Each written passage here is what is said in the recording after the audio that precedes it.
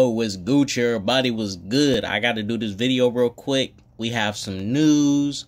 So we're gonna get into the article too. But Dan Lin is in talks to take over as DC chief and oversee future film and TV projects. He has previously produced the It movies, the Lego movies. Well, yeah, he did a bunch of Lego movies.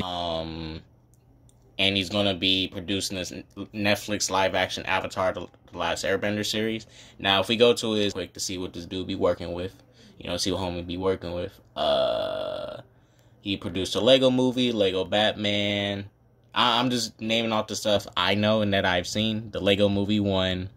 He helped produce Godzilla vs. Kong. I like that. It Chapter 2, wasn't a huge fan of. Godzilla King of the Monsters. I liked it. The Lego Movie, I liked it. Lego Ninjago, didn't see it. It 1, liked it. Death Note 2017 on Netflix, fucking trash. Yeah, that's not something you want your name to be attached to, but whatever. The Lego Batman movie, solid. The Lego movie. Gangster Squad, that movie was kind of iffy. He helped produce some of the Sherlock Holmes movies. He helped produce Terminator Salvation. Oh, gosh. And Torque. I did like Torque, so I actually liked it. Alright, so let's get back to the article. These are some of the films he produced, some of the things I know that he produced, but you guys can go to his IMDb and it'll bring you straight here. He's CEO and head wrangler of Rideback, the film and television company. So, let's get into this article and see what's up. Our homie. DC's Kevin Feige found? Producer Dan Lin in talks to take control of film, TV for superhero arm. Has the new head of DC been found? I honestly thought they probably would have picked Greg Berlanti, but it's whatever. I just want good DC movies. As long as Zack Snyder's not a part of it, though. You know what I'm saying? But I just want good DC movies. That's all. Dan Lin, the executive turned producer who count hits such as a live-action Aladdin, the Lego Movie, and It horror movies among his credit, is in talks to take the role of DC chief. Multiple sources tell The Hollywood Reporter. The role would encompass overseeing not just film but television as well, with Lin reporting directly to Warner Bros. Discovery CEO David Zaslav, according to sources. The proposed structure will bypass 3 separate division heads. Warner Bros. Pictures heads Michael DeLuca and Pam Abdi, HBO Max chief Casey Bloys, and Warner Brothers TV chair Channing Dungey, and put control of DC in the hands of one person. So, yeah, one person, guys. So supposedly it's gonna be in his hands, and he'll report to Kevin Feige. He's supposed to be the Kevin Feige of DC, and he's gonna report to David Zaslav directly. So nobody else but David. That's supposedly what's supposed to happen. Walter Mott, the current head of DC Films, will transition out of the role, according to sources. A Warner's insider says that no negotiations are taking place and no official offer has been made. Although other sources say the other parties are discussing salary, reporting structure, and future of Lin's prolific production company, Rideback. If any deal does close, it would cap off one of the most intense executive searches in recent memory. One that faced scrutiny by rival Hollywood producers and the executives as well as DC fans.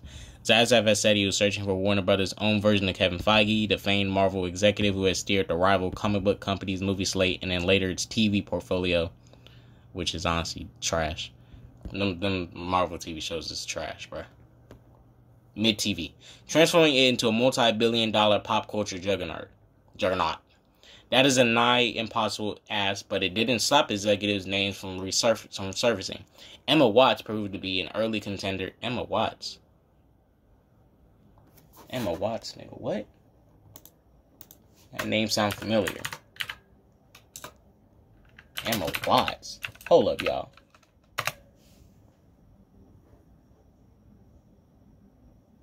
Okay, she's gonna check that worked at Paramount. Name sounded familiar. Alright, shit. Whew, dodged the bullet. Names such as Amy Pascal, Matt Tolmach, Sean Bailey, and Greg Berlanti were rumored to be taking meetings or pushed by canny agency heads.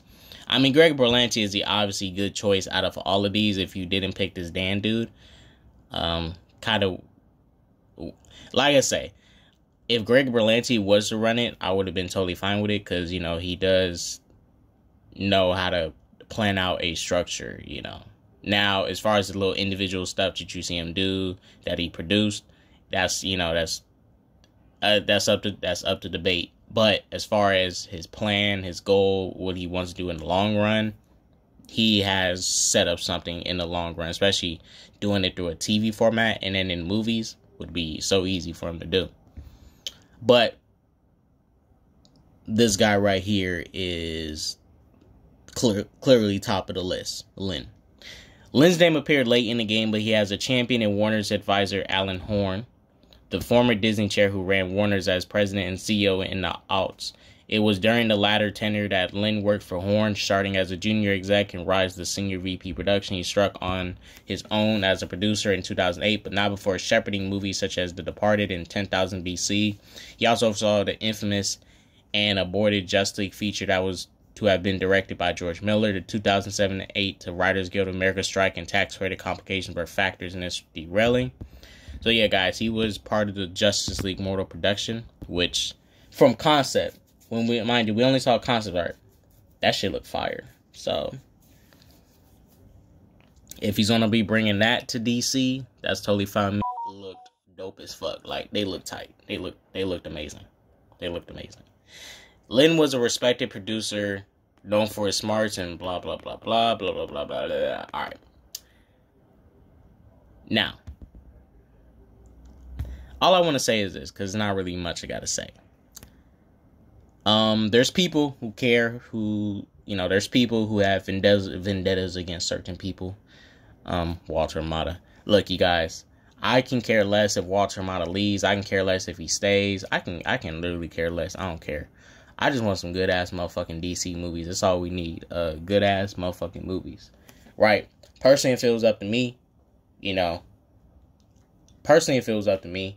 I would just want DC to make just good one-off movies like they've been doing with their animation, like a while ago.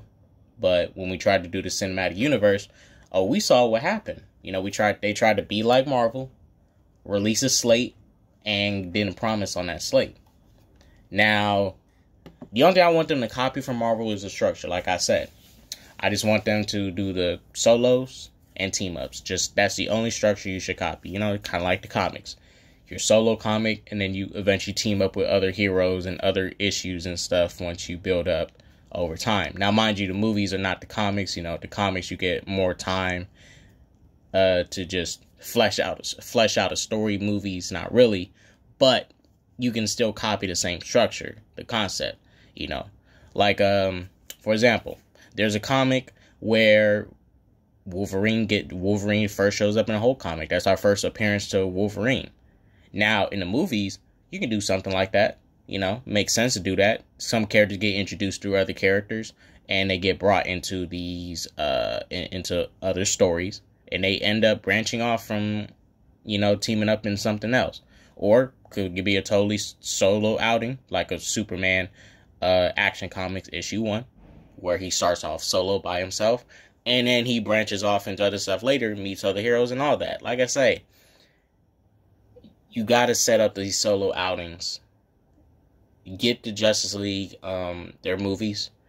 Martian Manhunter, you don't have to, you can literally do, you don't have to give him a movie, you can literally put him in a Superman movie. And I think if they're going to reboot Superman, you should do it like Superman Man of Tomorrow, where the animated film where they had Parasite as the villain, and Martian Manhunter was helping Superman fight Parasite. But for Martian Manhunter in that movie, he was trying to keep Clark from, you know, exposing too much of his identity and stuff, knowing that they're the last of their species. And he wanted him to, you know, like, hold back, don't show the world too much, because we're the last of our species. We got to preserve ourselves and not put ourselves out there. And Clark was helping him, like, you know, he was trying to help him embrace, you know, like, embrace not hiding.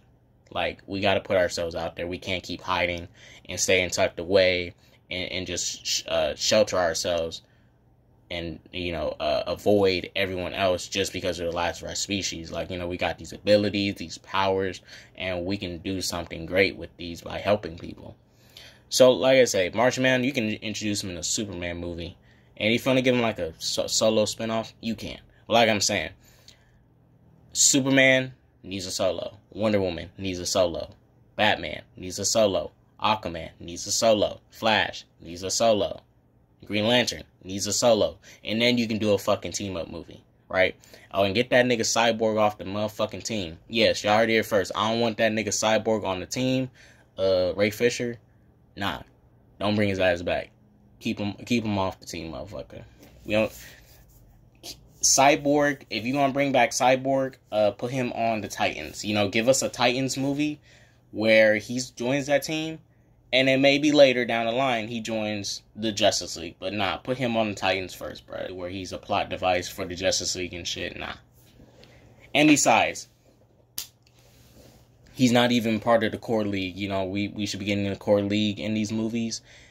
He's part of the New 52 League, but, that New 52 League is like, they aight. But you guys, I'm down for it. I ain't got no issue with it. I just want some good-ass movies, my nigga. Like, bruh, we just got the Batman. Shows a fucking fire. Like I said, and I want artistic films, right?